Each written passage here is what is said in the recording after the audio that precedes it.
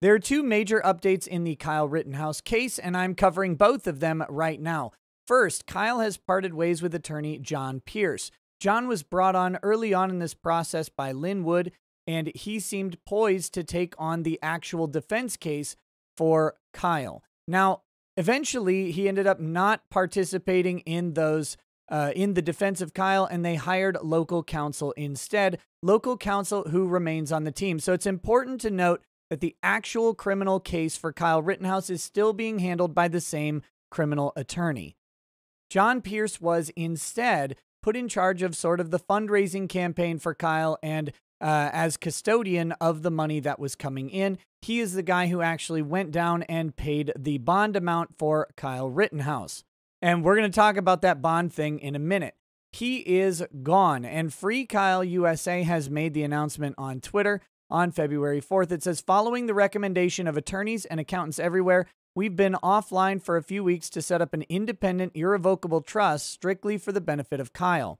John Pierce opposed that idea.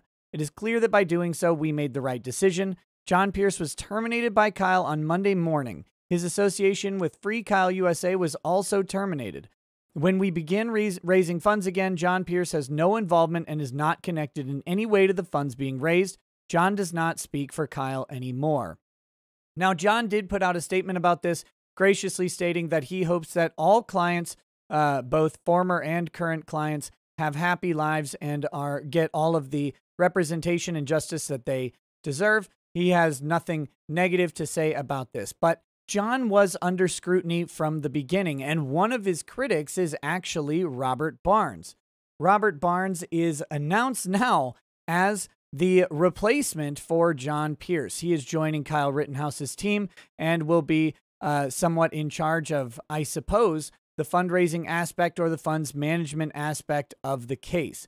Robert Barnes has expressed over and over again that Kyle is innocent, as he states even in this tweet. Kid's innocent and everybody knows it. And this is a pretty good case for self-defense. In fact, when reading the actual charging document, in lots of ways that charging document contains several of the facts that a defense attorney will likely be raising in Kyle's favor, calling into question the very nature of this prosecution. To me, it looks like an entirely political prosecution, not necessarily that they were opposed to Kyle specifically, but more in fact of trying to quell the ongoing unrest in Kenosha following the shooting of Jacob Blake, a shooting for which the police officer was exonerated for, as Jacob Blake had a weapon in his hand and was in the process of committing at least one, if not multiple felonies.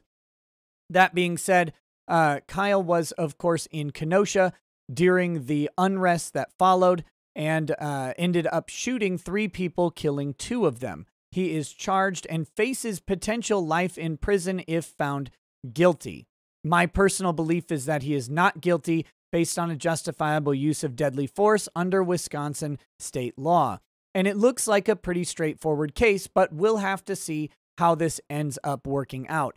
But of course, the other big news is in relation to the bond funding that was done by John Pierce, as now Kyle Rittenhouse, according to prosecutors, is quote unquote missing. And what they mean by that is that they do not know what address Kyle Rittenhouse is actually staying in. He is in a safe house somewhere in Wisconsin or Illinois. We're not entirely sure. Probably in Wisconsin, because I'm assuming he's under orders not to leave the state as part of his bond. But he is in a safe house, and it has not been disclosed to the court, which may seem weird, except in an extremely public, highly politicized, and highly tense prosecution like Kyle's. Kyle is actually in danger if his location is public. And that has been a point of contention over his address since November. Now, this is only being filed now by the prosecution, and that is one of the criticisms that his defense lawyer has raised, that they actually discussed this address issue with the prosecution early on, suggesting that they did not want to publicly disclose the location of Kyle's safe house. Now, they asked for the ability to file this under seal, but the prosecutors are opposed. The prosecutors are opposed to sealing the address of this of Kyle Rittenhouse. And that to me is a little bit baffling. There doesn't seem to be any benefit in them opposing the sealing of his address. This is, again, a highly tense, highly politicized prosecution, and I believe that Kyle is fully in danger from several people, activists, and other groups around the area. Activists with a demonstrated ability to commit violence in an organized manner. I can't imagine that this should be opposed in any way. However, on November 30th, they requested it would be filed under seal, and the prosecution opposed that. Only now, they've known about this since November 30th, but only now are they actually saying that he is quote unquote missing because they cannot find him, and only now are they pushing to have his bond amount increased by an additional $200,000. And this, of course, is one of the state strategies in many prosecutions, especially high-profile ones. Even if you can't ultimately find the person guilty, bleed them of resources, put them under extreme pressure, and basically ruin their lives. This is how the game goes in prosecutions, and the system is rigged against the defendant in many ways. That being said, his attorney has opposed the bond increase and has laid out the reasons why they have not disclosed the address to the court, including their discussions to file the address under seal. Hopefully, the court will be reasonable on this and will forego raising Kyle's bond amounts in this particular case and instead grant them permission to file the address under seal so that the court and the prosecution do know where Kyle is and are able to contact him and serve any notices upon him, but at the same time, his address would not be available to the public. That's a reasonable solution, and sometimes courts actually do implement reasonable solutions.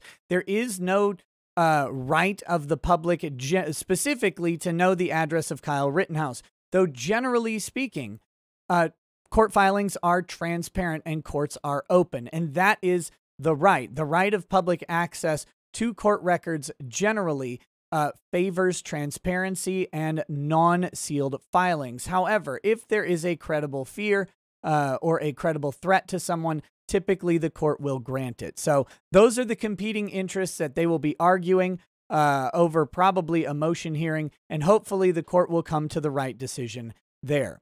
I will be following along with all of the Kyle Rittenhouse developments as they occur. If you want updates on Kyle's court case, please hit like, subscribe, share, all of that stuff. Hit the little notification bell so you don't miss any videos so we can follow along. Until then, we'll talk soon. Peace. Peace.